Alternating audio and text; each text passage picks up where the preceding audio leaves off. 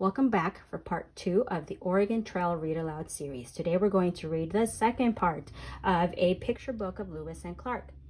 Last week we focused on reading about Lewis and Clark, and this week we're going to focus on reading about the expedition. A picture book of Lewis and Clark by David A. Adler, published by Holiday House. Last week we read about Lewis and Clark being entrusted to take this journey, which began on May 14th, 1804. We read about Meriwether Lewis, we read about Clark. And today we're going to start right where we left off last week. In mid-October 1803, Lewis and Clark met on the north bank of the Ohio River in Clarksville, Indiana Territory to prepare for their journey. They assembled men. Among them were Clark's slave, York, rivermen, and soldiers. They also took along Lewis's Newfoundland dog, Seaman. They spent the winter of 1803 to 1804 near St. Louis, Missouri, in a camp by the Mississippi River.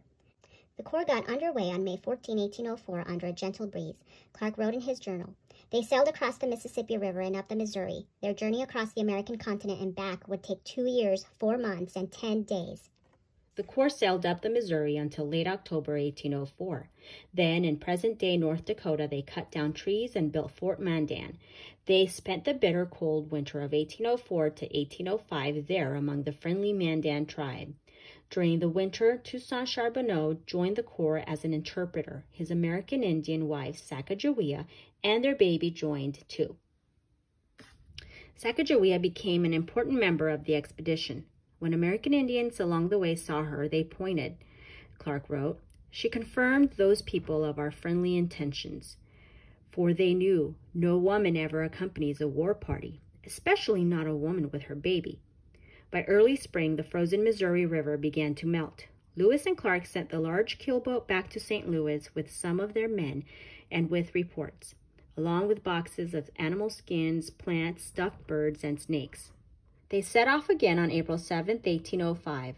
They met many American Indian tribes and their chiefs. Lewis and Clark spoke with them and distributed gifts and peace tokens. Lewis and Clark and their team saw the unspoiled beauty of the American frontier.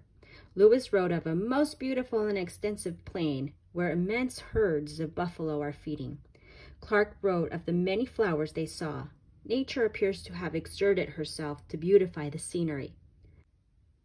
There were dangers, too. The men wrote of snake bites and troublesome mosquitoes and a large gnat, which does not sting, but attacks in the eye and swarms and compels us to brush them off or have our eyes filled with them.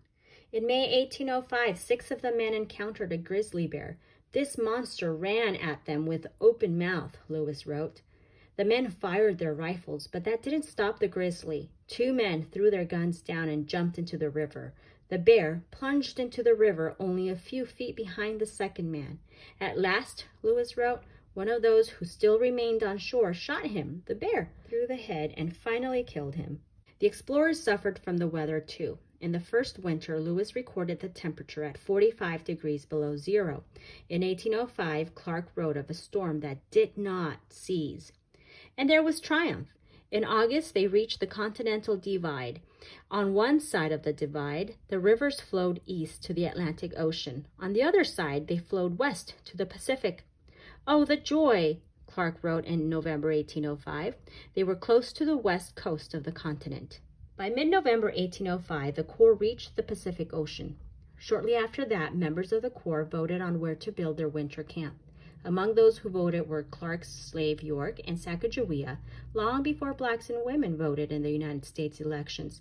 They built their camp a few miles from the ocean near present-day Astoria, Oregon, and called it Fort Clatsop after the local tribe. The Corps had crossed the American continent with the coming of spring. It was time to go home. On March 23, 1806, they began their journey east. In early July, Lewis and 3 men separated from the others to explore a different route up the Marias River. While they camped, some of the Blackfoot tribes sold their rifles, and there was a fight. 2 of the tribe were killed. Peace between them and white men was shattered. Later, there was a shooting. One of the men was hunting meat and shot what he thought was an elk or a bear, but it was Lewis. He shot him in his rear, and for weeks after that, Lewis had difficulty walking. In mid-August, Lewis and his men rejoined Clark and the rest of the Corps. On September 23, 1806, they reached St. Louis. "It is with pleasure," Lewis wrote to Jefferson, "I announce to you the safe arrival of myself and party." The president replied, "I received, my dear sir, with unspeakable joy your letter of September 23rd. After thousands of miles of travel by water, horseback, and on foot, they had returned. They hadn't found woolly mammoths or a Northwest Passage, but they did come back with plant, rock, and animal specimens new to American scientists. They returned, too, with reports on many of the nation's American Indian neighbors." In December, President Jefferson wrote to Congress that the Corps of Discovery had all the success which could have been expected. Lewis and Clark and their brave companions have by this arduous service deserved well of their country. Congress awarded the men of the expedition double pay. After their return, Lewis and Clark separated. Lewis was made governor of the Louisiana Territory. Clark was made agent general for Indian affairs for Louisiana and governor of the Missouri Territory. Meriwether Lewis was upset by financial troubles and on October 11, 1809, was found dead of gunshot wounds. He was either killed by a robber or by his own hand. William Clark married twice and had 7 children. In 1838, he died in the St. Louis home of his eldest son, Meriwether Lewis Clark, named after his trusted colleague. Meriwether Lewis and William Clark were American pioneers. They opened the West to the new nation.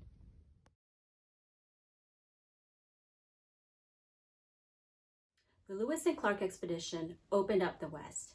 These 2 men helped pave the way for thousands and thousands of people who were to travel on the Oregon Trail many, many years later. And now to complete our notes on a picture book of Lewis and Clark, we should have from last week our main idea, Meriwether Lewis, and you should have added some main points on the right side.